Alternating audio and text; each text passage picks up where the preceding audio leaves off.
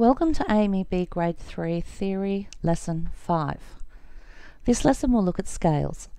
Each scale has a scale degree number going up, starting on the name of the scale as the lowest note.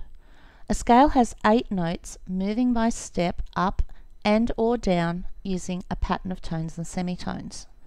A semitone is the distance between one note and the very next note. A tone is 2 semitones. Semitones in major scales occur between scale degree numbers 3 and 4 and 7 and 8. Every other note, the distance is a tone. This is what a scale sounds like in C major, G major, and F major.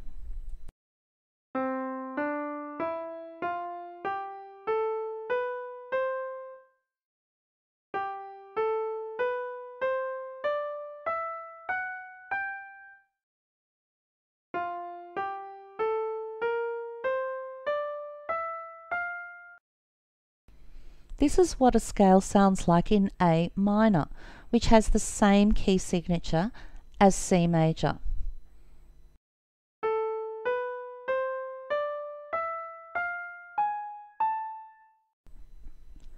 Intervals are the distance between two notes. Count the lowest note as 1, then count up the notes of the scale, including the starting and finishing notes, and name the interval the scale degree number you landed on, for example, a third. To work out major or minor, always use the major scale of the lowest note. Make the lower note the name of the key, then check if the higher note is in the major or if the interval has been lowered by a semitone, which will make it a minor. When writing an interval above a given note, the given note is the major key you are in and is also note 1. Count up from that note, write in the interval note, then check the key signature to see if an accidental is needed.